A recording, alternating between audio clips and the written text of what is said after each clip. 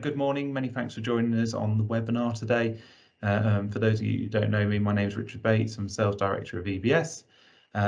We are Electronic Business Systems. We're abbreviate that to EBS. And we've been established for over 40 years and are a long-standing Sage partner. In fact, we have about 30 years of reselling Sage 50 and 200 products in various different forms, so lots of experience. We're partnered with Sicon, who joined us today, and we specialise in retail, wholesale, distribution and manufacturing solutions. So EBS and Sicon have a number of joint customers benefiting from this integration already, and we wanted to share this with you today. But before we proceed, just to let you know, we are recording the session, so we'll obviously share this out afterwards. But any questions that you have, please pop them in the chat, and we'll try and answer those towards the end. But yeah, without further ado, I'll pass you over to Steve Jemmett, the Sales Director of Sicon, to talk to you and demonstrate Sicon Manufacturing. Thanks, Richard. Good morning, everybody. So hopefully you can see my screen with the mouse moving around and as I scroll up and down on the Sicon website itself. Now, in Teams, you may or may not be aware of this, but top right-hand corner, you've got your red leave button. Please don't click on that. You've got your microphone, your camera, and then just to the left of that, you've got 3 horizontal dots. Now, if you left mouse click on there, often there's an option to go into focus or full screen mode. Doesn't always make a difference, but it might just increase the real estate for you just to make it slightly more legible. So in terms of Sicon, just a very quick introduction. We are classified by Sage as an ISV or an independent software vendor. Essentially, we're accredited to create add-ons into Sage 200. And the directors have been doing this for in excess of 20 years, and we only develop for Sage 200. So we've been doing that for in excess of 20 years. Now, all of these add-ons on the website that you can see are for Sage 200. That's all we develop for. And we are just the same as Sage 200 in what we call the off-the-shelf arena. So it does mean it's configurable, but it's within a design framework. So we're not writing bespoke one-off solutions. Everybody's on the same code set. That said, we do have 2 releases a year, and those releases contain features that customers are asking for. Now, in terms of the manufacturing and some of those elements, we've had them in the marketplace for many, many years. But actually, in January of last year, we signed an agreement with Sage to move a number of our modules, so specifically around manufacturing, onto the Sage marketplace, where they're now underwritten by Sage and sold through that platform. So what that means is, again, very much a joined up relationship. So EBS being your primary contact, Sicon then in the mix, yourselves, so a nice lovely triangle, and then Sage just sitting behind that. So in terms of manufacturing, now, because we installed inside of the Sage system, today you will not necessarily know where Sage stops and Sicon starts, or vice versa. That's how fully integrated it is. The manufacturing module is available as a suite or individual elements, depending again on your requirements. So the manufacturing suite comes with works order processing, MRP, projects and kitting. Or as I say, you can purchase the elements individually. So first things first, we use Sage's stock module. We also use Sage's bill of materials for those of you who have a requirement for bomb building. So the works order processing module, first off, will take a snapshot of that bill of materials, if that's the way you're going to work. But from that point, it's going to then handle what materials, the costing, labor, etc. And you can do whatever you like to that works order without affecting the original BOM. So again, it's great and it's nice and flexible. So that's going to handle what components you require, any subcontract elements if necessary, operations and those, and the cost as you book in the finished items. To complement that, then you've got material and resource planning, or MRP as some people will know it. There's 2 sides. First side is all about the material. So looking at the bigger picture, suggesting what you need to order or what you need to make, when you need to make the quantity, as well as any warnings, potential issues as well. The other side is what we call rough cut capacity planning. So looking at the operations and the demand from the works orders on there against your teams. And the reason it's rough cut is we're not looking at skill sets or anything like that, but it is just giving you an idea of, are you close or over or under capacity. Those 2 are by far and away the most popular of the suite. Projects one's an interesting one. Now, we've got some clients who they have multiple works orders which they manufacture, and then they need to install them. So they're manufacturing for a project. So where this can come in, so option number one is you've got income from your sales. You've got the cost inside of your project of the manufacturer build, so from your works orders. You've got labor costs for your team installing it. You might have ancillary costs or expenses, mileage or hotels, etc. So there's your overall project profitability. We've also got clients who actually just use projects for manufacturing.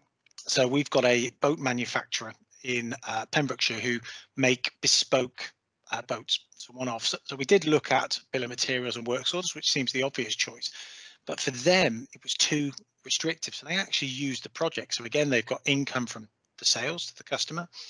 They've broken it down into a structure, so the prop assembly, etc. But they can do planned purchases. They've got the stock that they issue, the cost of that, the labour timesheets come against it. So again, they can start to track their actual versus budgets. So it is an interesting one, but it's not for every manufacturing organisation. And then finally, kitting. Kitting's a lovely little module. It's essentially a single level bomb. Now, the way it was described to me when I joined the company 7 years ago is imagine a box of wine. So you've got a box of summer wine, and I'm still going to hang on to summer even though the weather's changing. A box of summer wine is the kit is made up of 4 red, 4 white, 4 rosé. So you can either build those kits for stock, in which case you take those bottles out of stock and then book in the finished kit and then sell it to your customer, or your customer wants a box of summer wine, so you add it to your sales order. You can then build your kit, but you haven't got any Malbec, so swap it with a couple of nice bottles of Merlot. So it gives you a bit of flexibility to be able to, again, consume the components, book the box in at the rolled up costs, and then to be able to dispatch.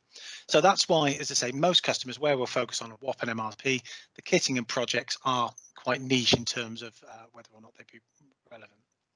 And then we have a couple of complementary. Now, when I say complementary, I don't mean they're free. I mean they complement the Sage Sicon portfolio. One of those is shop floor data capture. So this is where the portfolio differs slightly. So this actually sits outside of Sage 200, but it is communicating real time via a web API. So what we've developed is an Android app to run on an Android device where your production floor can log in, clock on and clock off of operations, so you're recording their actual time as well as how many they've made at that particular section. So again, we'll show you that. And then the other one is around barcoding and warehousing. So for those of you who at the moment are receiving stocking, passing bits of paper around the office, this again using Android based technology, so an Android barcoding device, means the warehouse can go to receive a PO straight into stock, so you've got a live update. They can move stock around. We can move allocated stock as well, so if you've allocated it to a works order, we can actually allow them to move that stock where they wish. The allocation follows.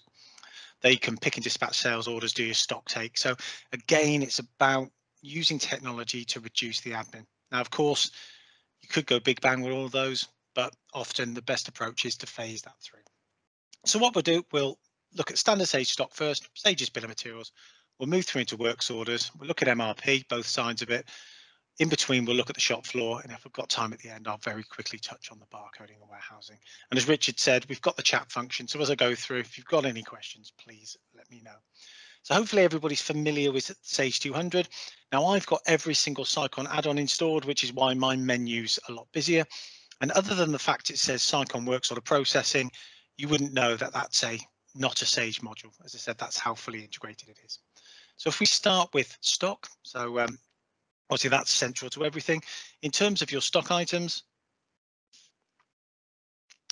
as I said, we're using Sage's stock. So in terms of your product groups, costing method, if your product groups are set up to batch or serial traceable, again, we're going to inherit what you've got set there. From a locations perspective, if you've got multiple warehouse locations, we're going to again be utilizing those. Minimum stock level typically is the one that we'd be using for MRP, so the material planning side of it. So again, I'll come back to that. Sage's bin definitions. So in terms of 1 to 9, which is what you'll have, we've actually hijacked that with our barcoding. So we use 2 for your pick face. So as Sage is allocating, allocate the quick wins first, then anything in overflow and bulk. And you can then set up your bins. And what we've done is we've actually tweaked that even further. So you can set a bin definition and minimum and maximum for replenishment as well.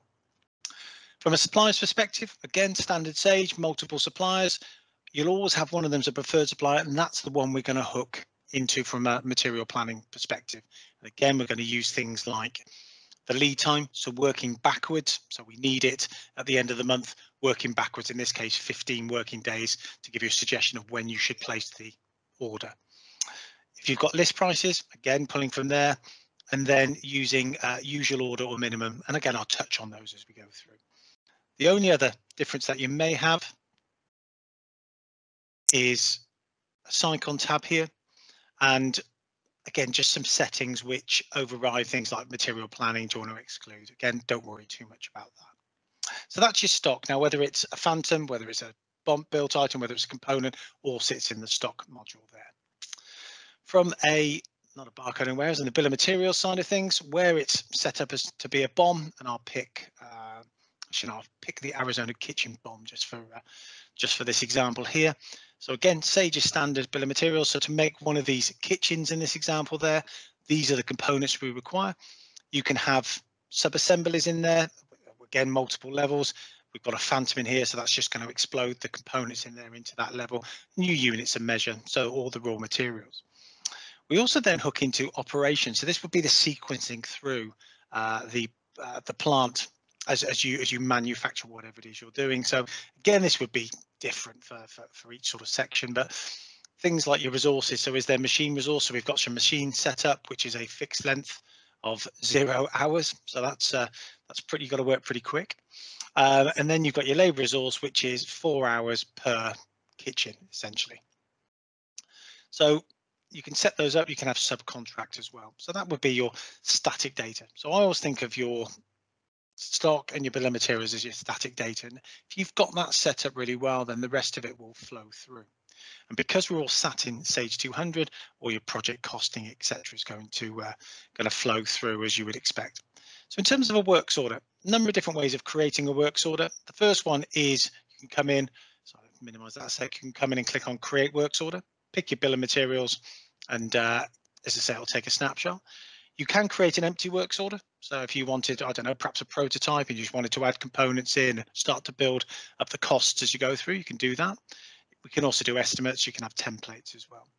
You can generate a works order off the back of a sales order. So if I come into my sales order list just for a second, so if I just amend or just view this particular one, it's one I prepared yesterday. Ignore this pop-up and the next one, that's just other Sicon add-ons. So as I created a sales order and I added our Arizona kitchen BOM on there, what it did is I had a pop-up and said, do you want to create a job and a works order and a project? I said yes.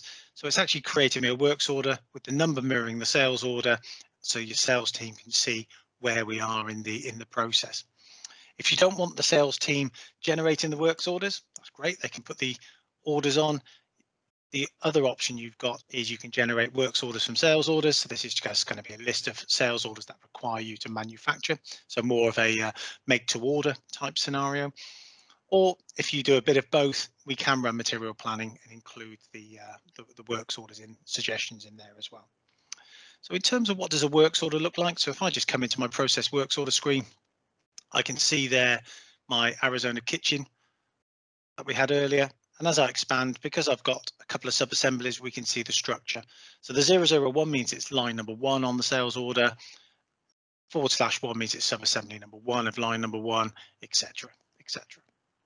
Now, what I'm going to do is I'm just going to edit that and we'll come into that particular works order. And again, we can start to see some of the details. So as I edit this, it's going to open this up. And if you remember the bill of materials that you saw earlier, basically it's exploded all of those components into the materials tab here. There's my sub-assembly, which I can right mouse click and open up from within here if I wish to. I can see the quantity we require. The quantity we can change as well, and you'll see then a comparison. So perhaps you've got someone like myself working in your production facility. I'm pretty sure your scrappage would go up. Certainly I know what my DIY skills are. So if that is the case and we need to edit the elements, we can add extra items into here. And then you set up just a list of reasons why we've had to change. So again, you've got some tracking there as well. We've got the concept of allocation. So what allocation does in Sage's world is it ring fences that stock. So you might have 10 in stock and you've got 10 free, 10 available. If Richard allocates 5 of those, you've still got 10 in stock, but your free stock goes down to 5. Picking is an option if you want to, and we can pick via the barcoding device.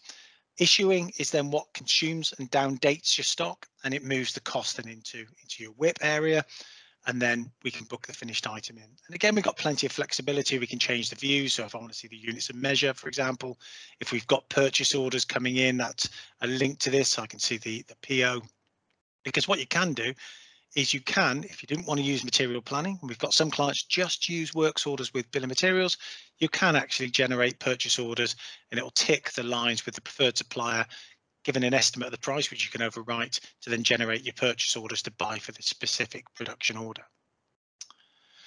We've also then got things like alternative items. So perhaps, I don't know, it could be you've got, let's take a chair, for example. So you've got fabric, and there might be 60 different fabrics that you could assign for this one particular chair. You could have 60 bill of materials if you wanted to, or have one bill of material with a sort of a dummy stock item called fabric. And against that stock item, you have the alternate items, and then you can pick red faux leather, brown leather, whatever that would be. As you select that, it will swap that component in here, and then your cost estimate for the works order starts to update. So if it's obviously if it was a suede, then that's going to be cheaper than if it's a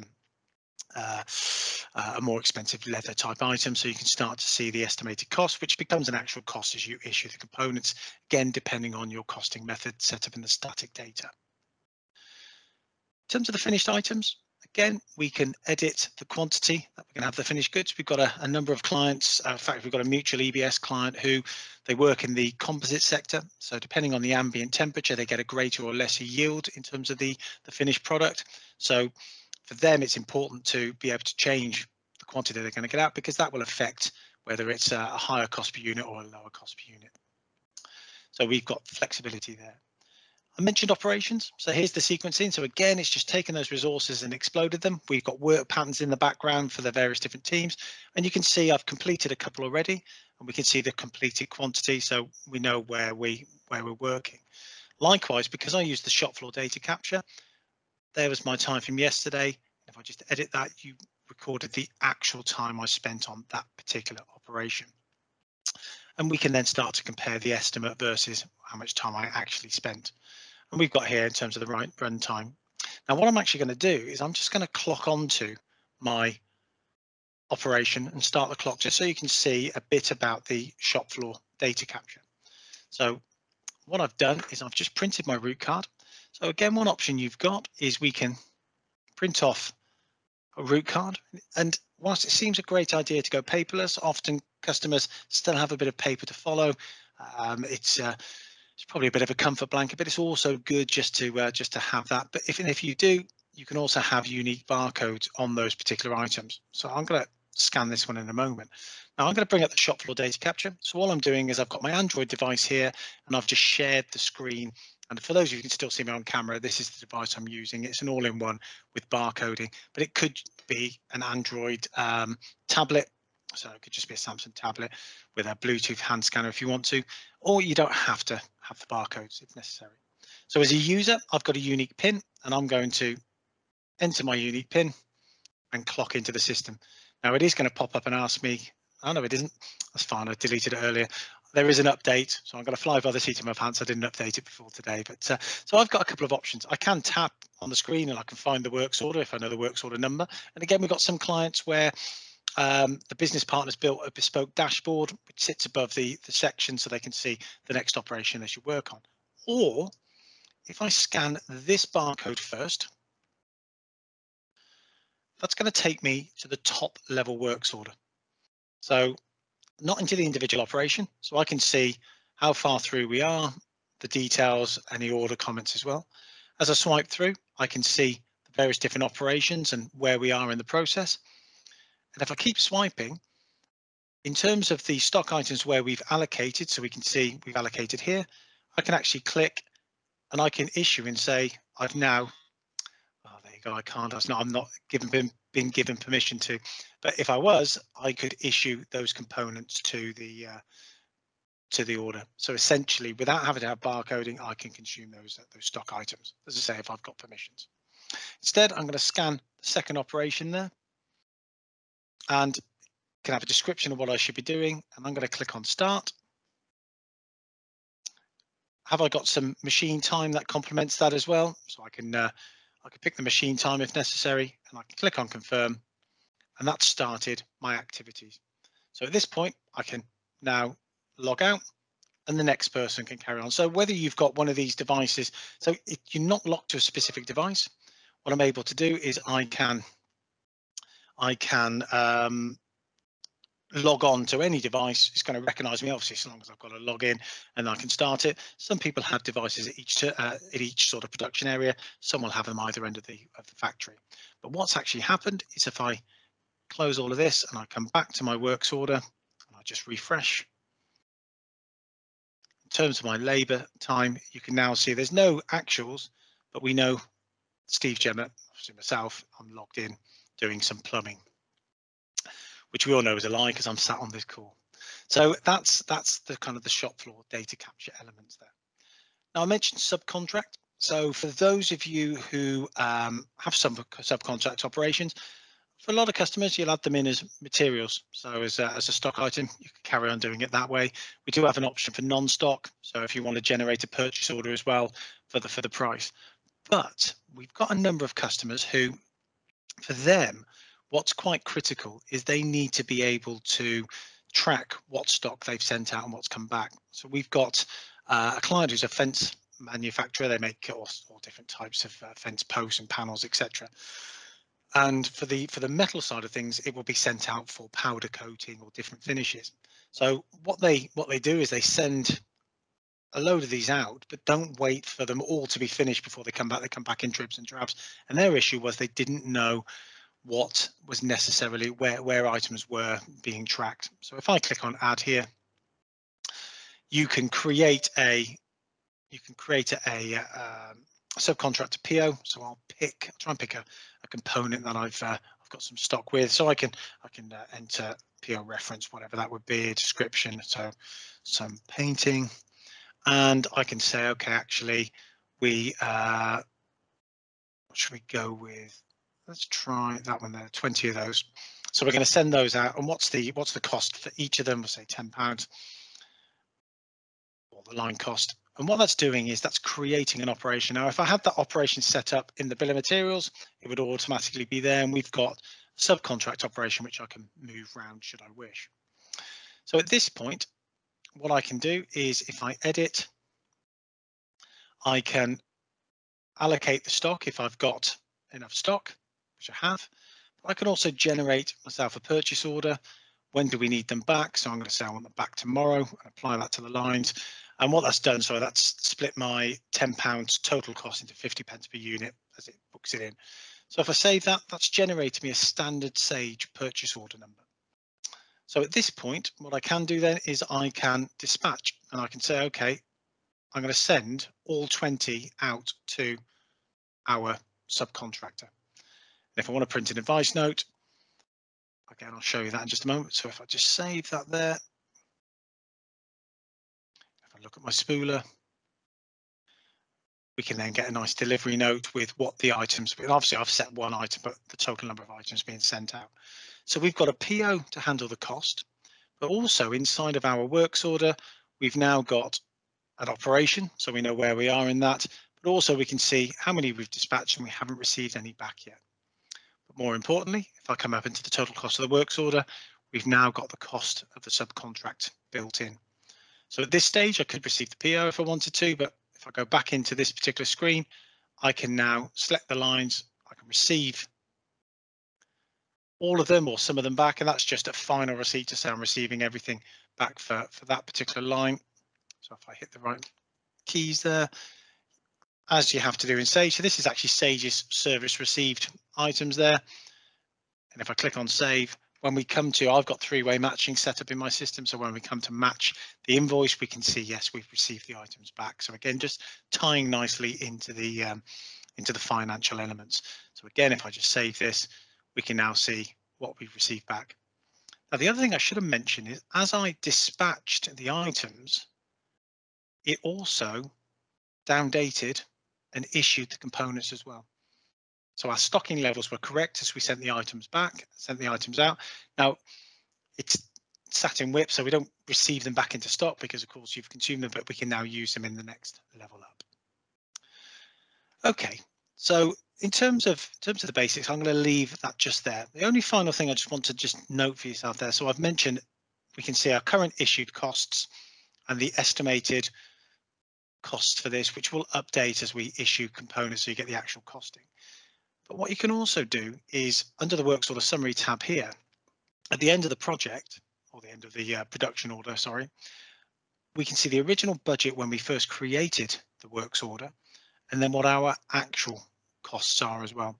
So again, it's a great way if the margin on this particular order was down, you can very quickly see, well, was it materials or was it labor time or was it machine time that has affected this.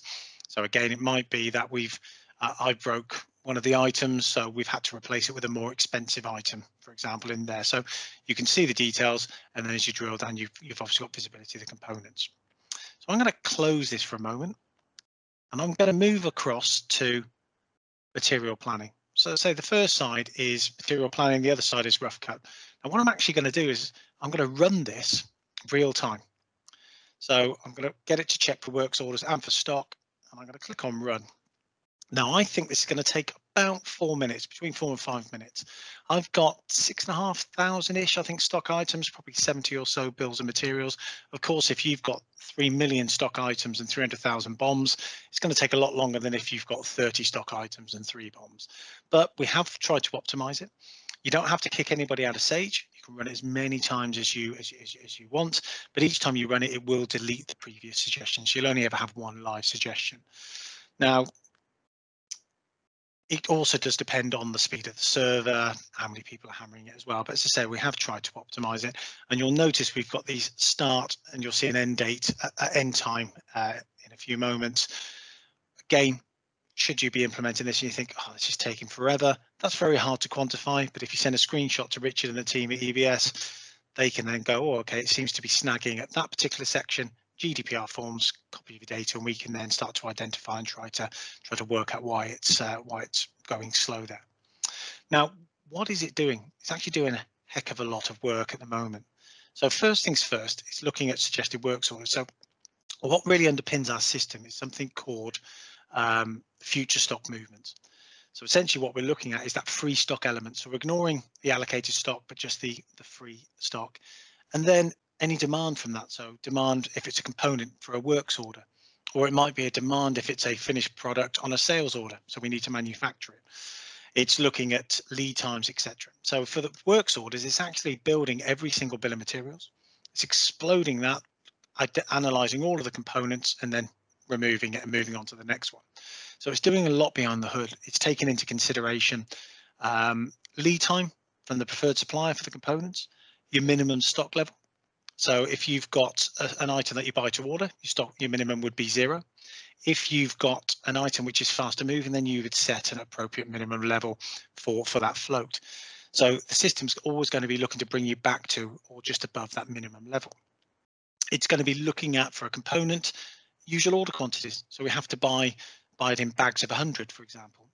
Or there's a minimum order quantity. We have to buy a minimum of 1,000 bottles. Over that, we could buy 1,001, 2, 3, but there's a minimum level. So it's taking all of those elements into consideration. Now, there are a lot of settings, as you can see here, which you can tweak. So things like at the moment, my stocking levels, I'm using minimum, but I could override that. We've actually got a client we added this in for where I don't know if they still use this, but at the time, so this is pre-pandemic, huge warehouse, and they didn't want to be ordering just in time. They just said, right, as soon as you see we're going to drop below the minimum, order enough to bring us back to or just above the maximum. We've got enough storage space, and that worked for them, and then they run it down. So again, we've got different options in there for that. Things like grouping the suggestions. So at the moment, we can see actually on my purchase orders, it's not grouping any of those. So we're going to see separate suggestions. But if I set that to a week, anything where the demand's within a week, it's just going to group it into one line with multiple suggestions. You can override that on a stock item by stock item basis. So we've got a client, they have a component that's about £74,000. So for them, it's absolutely critical that they for cash flow, that they never group it. They don't want to place an order for it. They just order it just in time. So how long did that take? Okay, actually 3 minutes. So I overestimated today, which is always better. So you can see the start ending times. Now, first things first, I've got warnings now because it's demo data. I've got a lot of stuff in the past, but you might get warnings such as works orders are overdue. So run this morning. Works order should have been finished yesterday. System's telling us, well, it's overdue. Might be that we finished it, but we just haven't updated the system. We've got other warnings such as suggested works orders may not be built in time for a sales order. So again, for those of you who make to order, we've put the sales order on, we've run MRP, and MRP is saying, well, the estimated production lead time that we've added to the stock item, or sorry, to the finished BOM is 2 weeks. Sales order's been put on, they want it this Friday. It's not saying you can't do it, but it's just suggesting and saying, look, there's a good chance you won't be able to. And if you double click, it's going to open up our future stock movement screen so you can start to see the impact on that. And again, it's because my sales orders are last year, so definitely won't be built on time, but you can start to see there's the suggestion. And the reason it's suggesting 598 is to bring us back to 0, but it's just saying, look, it's not going to be built in time for those sales orders. If I keep scrolling down, you'll also see things such as purchase orders that are overdue. Again, similar scenarios, just not been updated. So they might have been received in the yard, but the paperwork's in the office. It's not, Sage hasn't been updated, or even down to suggested purchase orders may not be arrived in time for a works order. So again, it's not changing anything. It's just purely suggestions, but it's just presenting that information to you. You might see some reschedule messages. So again, just in this instance, the purchase order for these could be rearranged to fulfill demand. So we had a purchase order on, sales orders moved, so the demand's changed. So again, just some simple messages. For those of you who deal with traceable items, now what is this? Freezer hamper.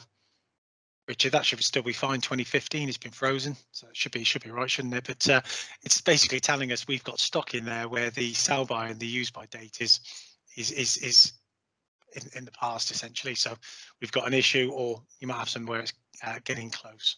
In terms of the suggested works order, so what we can see here is we can see the stock item, the description, the quantity it's suggesting, current free stock, units of measure, and where it's suggesting we need to make them to. When it's suggesting we start them, and based on the production times in there, when it should be finished. And again, we've got the reasons why. So if I double click on this one, for example, it's for minimum stock. So the system's suggesting we need to make 10 because we've got a minimum stock level of 10. It's the same day production estimated lead time for each of them. Current balance is 0, 0 is below 10. So it's suggesting we make 10 to bring it back to, and the system's happy with that logic. If I want to create my works order, simply tick and you click on create works orders. We then come into suggested purchase orders. So we've got purchase orders coming into stock.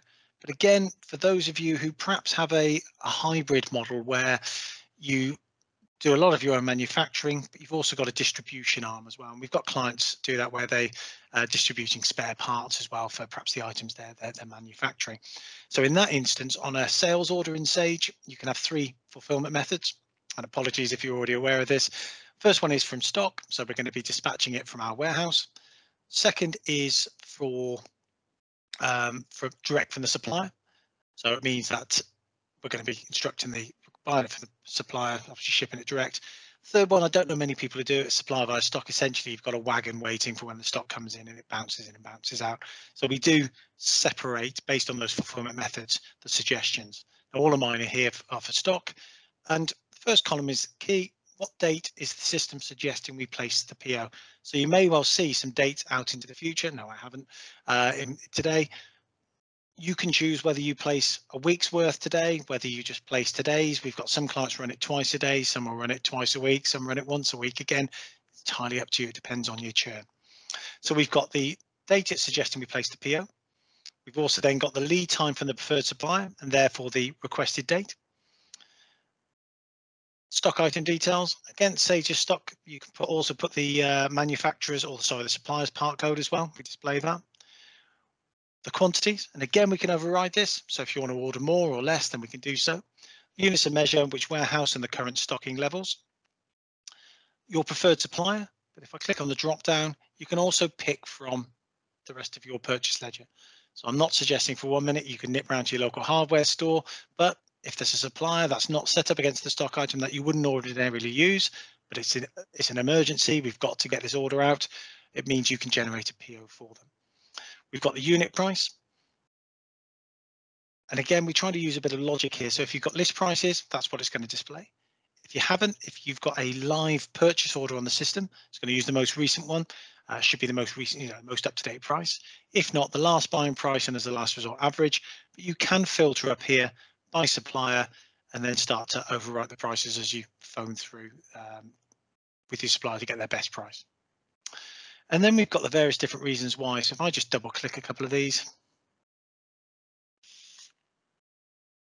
again, it's going to load up my future stock movements. So minimum stock level is 0, and I can buy them in eaches. So we've got opening free stock of none. We've got a works order on the system that would bring us negative. So in order to cover that shortfall and bring us back to a minimum, there's the suggestion. And that will actually be one of my warnings because the dates in the past, it can't fulfill it properly. So I'll have another quick look, see if I can find another example. So what have we got here? Minimum stock level of 2. And we have to order in multiples of 6. It's a 20-day lead time. So again, we've got our opening free stock. We've got sales orders reducing the balance. Likewise, works orders as well. So you can see the balance is going down. Now, if I double click, now you do have to have access to sales orders in terms of your Sage profile, but I can actually drill down to the sales order and have a look at the status, of what's on there. Likewise, the works order if I've got access to. Basically, down the bottom here, we can see some purchase orders already coming in, which would bring the balance above. Then we've got some further demand from works orders. The system's seen that we're going to drop to 1. 1 is below our minimum level of 2, so that's now triggered it to look. Because it has to order in multiples of 6, buying in 6 brings us to 7, which is above our minimum. The system's happy that it's fulfilled the logic, hence where the suggestion for buying that many in is. Now, if that's a load of rubbish on the right-hand side, again, if you've got permission, you can drill down and amend stock item details. And we can then see on things like you could adjust the lead time from the supplier, you could adjust the minimum levels on your locations. Now you would have to rerun MRP for it to pick up those new changes, but again, it's enabling you to work within the rather than writing it down on scraps of paper, closing that screen and move into another area. To place your POs, simply tick. Well, you do have to have a supplier, just tick the ones that you want to place, click on create purchase orders. Now, where they're from the same supplier for the same delivery location, it will group all of those onto a single purchase order. So in this example here, it would create 2 purchase orders for me because those 2 are from the same supplier for the same delivery location. We also have the concept of pre-allocations built in, which you can switch off if you want to, but essentially because we know in this example here that it's buying some for a works order that we've got on the system, it can ring fence or essentially pre-allocate to that purchase order. So for example, we've got a purchase order, we've got a minimum stock level of 1,000. We've got none in stock at the moment. We've got a works order requiring 500. So our purchase suggestion would be 1,500. If we create a pre-allocation, when goods receive our purchase order, it's going to book 1,500 in stock. It's going to leave 1,000 in free stock and then automatically allocate 500 to that particular works order is essentially how it works. So that's the material planning side of things. So the other side I mentioned was the rough cut capacity planning. But actually, sorry, one last thing I should mention. For those of you who we've got clients, probably food sector's a good one. We've got customers in project. They forecast out. They get from all the supermarkets what orders they're likely to need. So they manage that in a spreadsheet.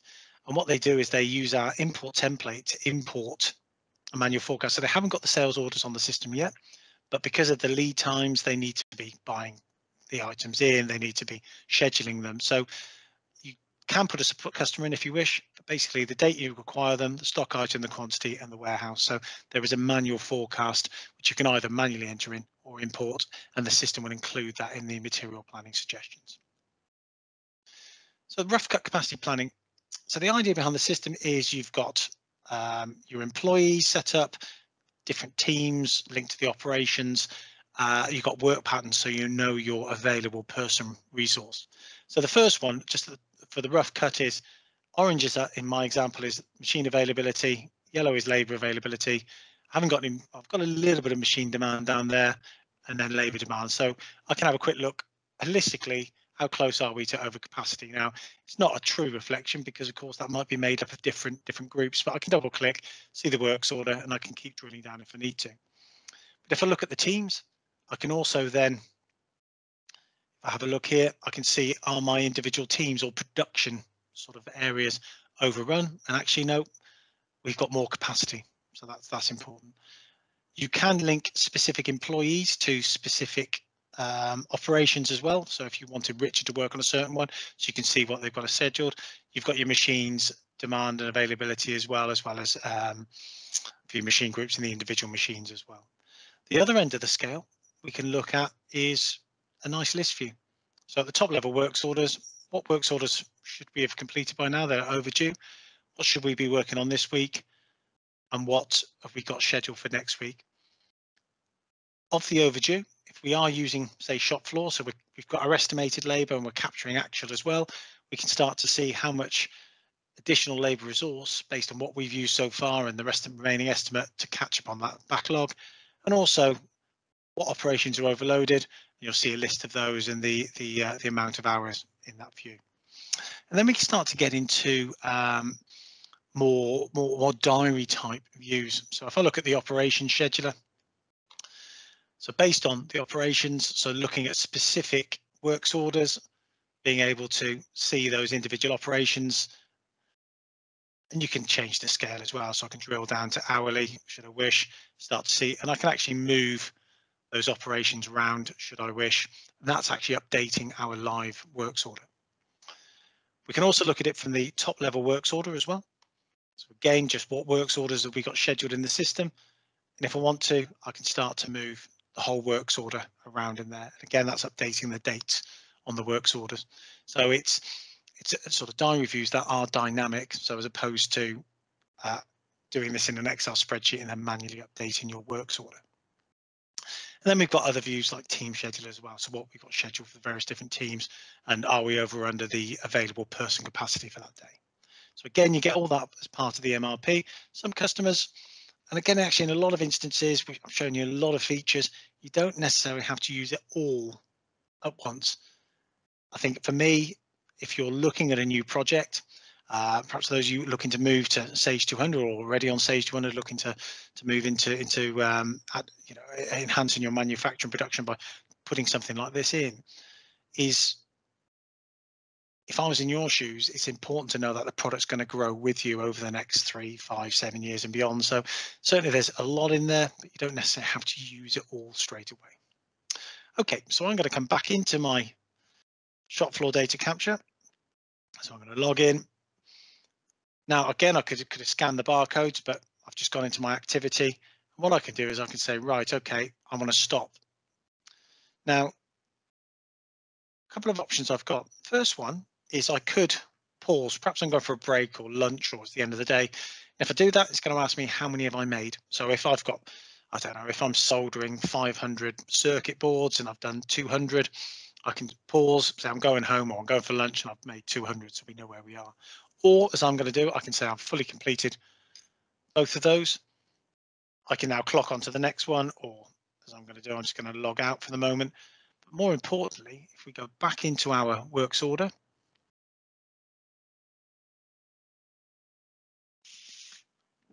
by the way, I should point out what you're seeing on screen is I'm logged into a server somewhere with the Sage Sicon add-ons in. My device, which I've got in my hand here, is actually connected to our guest Wi-Fi. So to the secure web API that's connected to that server. So we secure it behind your SSL certificate. So I'm doing this across the internet, and you can see how I'll obviously that's updated, which again, it's nice. You don't have to put a huge infrastructure in. But if I look at my operations, you can now see that one's been completed. That was also been completed because I completed the subcontract piece, but we can see the status is complete. So we know we're almost halfway through. And if I look at my labour time, we've now got my cost, which is set up against my my employee record, and then my actual cost based on how long I've spent on that particular operation. And if I edit, you can start to see my timesheet that's been built up on each day and the hours I've spent. So again, you could override that if perhaps I forgot to clock off. And then you've got your estimate versus what we've actually spent in terms of time and cost as well. Okay. In terms of completing the works order, you've got a couple of options. So as I already mentioned before, step number one is allocation. Step number two is issuing. So allocation ring fences, issue, reduces the stock of the components, moves the cost into WIP. Then the final stage is to book. And that's going to take all of those rolled up costs and then book your finished item or items into stock at those costs. The other way of doing it is you can do it at a more holistic level. So you can select multiple works orders, do a bulk allocate, a bulk issue, and a bulk book. Now it can only allocate what stock you've got available. It can only issue what stock you've allocated. And of course, you've got to be careful with the book because that's only going to book the cost that you've got so far into stock. But it does allow you to do it at a more holistic level. The other option is we've got a number of customers now. It's not recommended, which I know all sounds a little bit bonkers for not recommending something that we've actually built, but there are a number of customers who have to work this way for could be logistical reasons. It's just everything's so fast paced, but is backflush, but it's actually bulk backflush. Now I'll explain why we don't like it in just a moment, or why you've got to be careful is probably the better expression. So that's going to show me all of my live works orders on the system. If I click on next, so I say we've made all of these, that's fantastic. It's going through and just validating, and I've got a load of issues here because it's basically saying, according to Sage, you haven't got enough stock. Now, I must have had stock because I made it, and that's where you get your add stock button at the bottom there. Now, not that I've ever worked in a manufacturing environment, but my logical side of my brain says, well, we must have had stock. So why is our stock level in Sage and what we've got on, what's breaking down in the process? So it is there, and we say we've got clients successfully using that. You've just got to be careful in terms of your stock levels. Now, that leads me quite nicely actually onto the barcoding. So often some of the issues is you've got to get the stock out the door. So you need to do your bulk backflush, and then you'll just use the stock take to adjust your stock. And that's because the stock's come in the warehouse, it's been consumed straight away in the production area before the paperwork's been manually updated in Sage. And this is where something like barcoding really comes in, because it's tied using that same API technology. It's tied to your Sage database. Things like if we put on a purchase order, so now whether this is a purchase order that I'm just going to manually put on, or whether this is one that's generated from the back of material planning, for example, it's the same thing as a purchase order. So let's go for Christian Cullen, that'll do. So we want the items in tomorrow. Let's add just a couple of items in. So my good old espresso machines. So I buy them into the warehouse. We'll go for 4 of those, and then we'll add on some cups as well.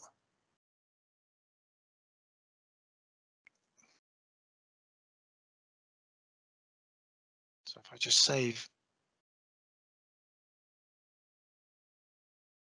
so there's our PO 3886. Now, without me doing anything, as in what I mean by anything, obviously I've got to pick up my device, but without me having to synchronize or anything like that, you've got to use user logins in terms of the barcoding. So when I log in, it recognizes who I am. I need to log into the appropriate warehouse that I want to transact with. Again, there's lots of settings about what you can lock down, but if I go to receive purchase orders, and I'm just going to scroll right to the bottom, and there it is there, third from the bottom, 38.86. So if you just bear with me, let me just refresh the list. You can see there 38.86 is the one that I added on. And if I click on the PO, so it comes through the door, that's now pulling down the outstanding quantities. There's our 4 coffee machines and cups. Now my barcodes, I think, are in my bag somewhere. So we've actually got 3 clients using this. There's no barcodes on the items that come in, but you can print labels and stick them on and use the barcodes later. So I'm just going to click on the plus. Now I'm not allowed to overwrite. I can enter the quantity in the center there. So I've got both of those. I could swipe this along and print labels if I wanted to, if I've got a label printer. They're all designed for Zebra type printers. But if I go confirm receipt, I have to enter a GRN number. That's the document number that you saw earlier in Sage. If I say yes, that's been received. I'm doing this as quickly as I can. That stock has now been received in Sage. So if I view the line, I view the deliveries, user called Steve, that's myself, has received them in today. Obviously, if they've been batch or serial traceable, I'd have had to have entered the appropriate batch or serial number.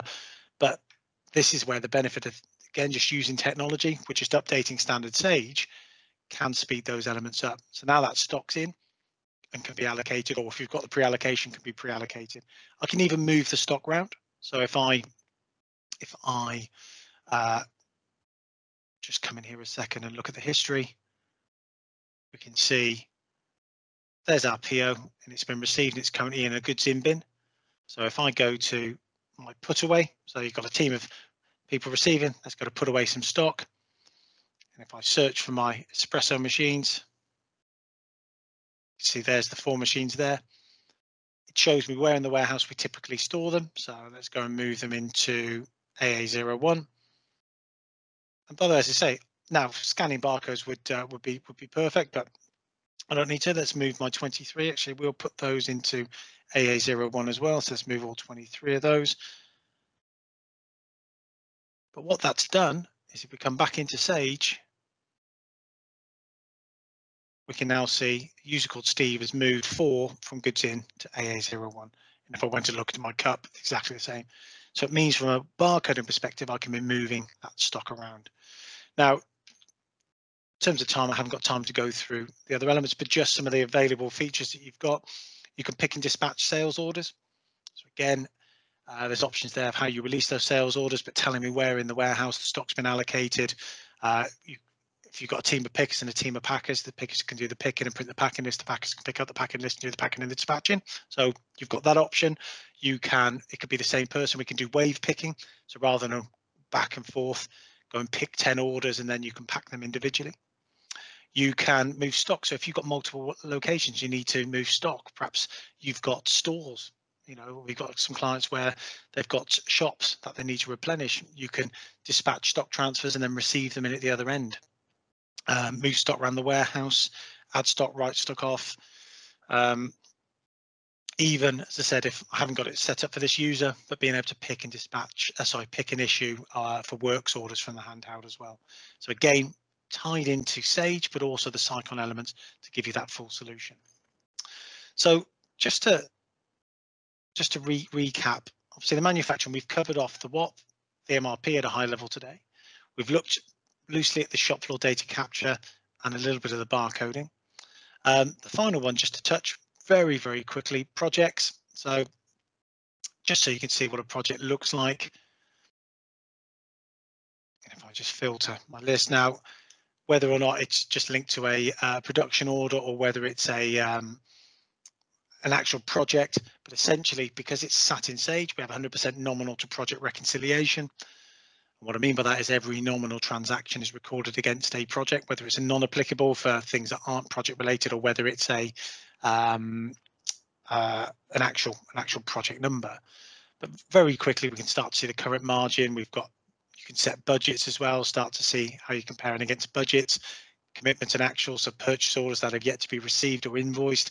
You've got all of your income from any sales, expenditure from any purchase invoices, purchase orders, timesheets. So if you were actually recording time, as I mentioned, perhaps an installation, stocks, whether that's issued stock or whether it's stock that's linked to a works order. but it gives you that overall profitability. There's a lot more in there, if you have to hire in plant or additional plant purchases, but it all ties together.